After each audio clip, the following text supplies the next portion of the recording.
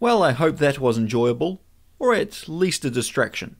I purchased this vice a long time ago, specifically to refurbish on YouTube, because it was cheap, like second tier box of beer money cheap. At the time I thought my channel would be all about restoring small tools like this, but then I became sidetracked. The only reason I pushed ahead with this vice is because I had an idea for a thumbnail involving exploding flour. 5, 4, 3, 2, 1. Plus I figured cleaning up an old vice will make for a quick and easy video. But as you just saw, it didn't turn out to be that quick or easy.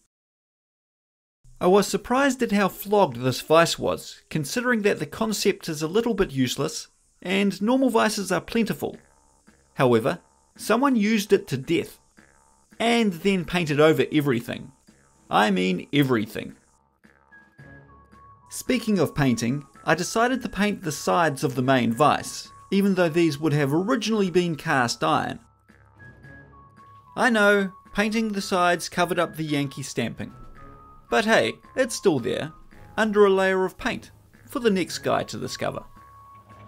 The trickiest part of this quick cleanup was boring out the smashed up internal thread and replacing it with a bronze insert. Using the method inappropriately as a boring machine was fun, it just takes a long time. There are no instructions for how to bore out a reverse hole by mounting a boring bar backwards in an offset chuck. That said, it went surprisingly well. Making the bronze nut? Not so well. I don't have a carbide insert set up for internal threading, so I carved my own profile out of a piece of high-speed steel.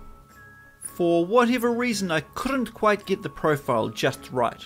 I've ground my own threading profiles before for external threading no problem, but grinding a little nib for an internal thread proved to be a bit more difficult.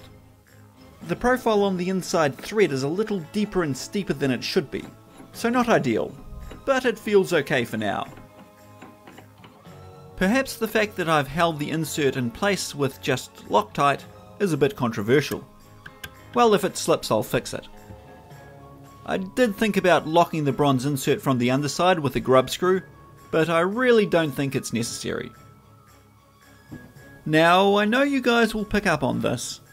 Yeah, I lost the screws that hold the name tag on. They sat in the corner of my workbench for a long time. Eventually I decided that I should put them somewhere safe so they won't get lost. And that's where they rest to this very day. Somewhere safe. I'm sorry, screws. So now, the finished vice. How good is a convertible bench and a machine vice? Well, this one's a bit average to be honest. The swivel base actually feels really good. The locking mechanism is a true locking taper with a meaty bolt through the middle. The not so good part is that the vice is really only held to the base by the pressure at the end of this little grub screw. If this screw is a smidge loose, the vice will annoyingly rock all over the place.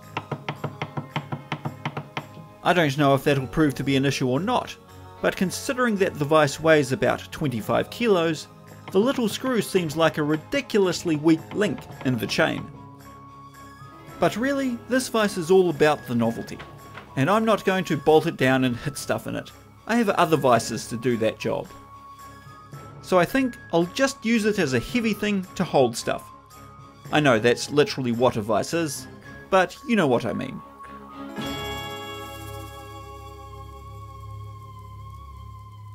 I think that sums things up. So to the 5 of you who saw this video pop up and thought, yay! Thank you. I hope you enjoyed it. To the rest of you who are here for Land Rover content, but suffered through to this point anyway, extra thank you. And of course, thank you to those of you who support these silly videos directly. In any case, thank you all for watching, and I'll see you next time.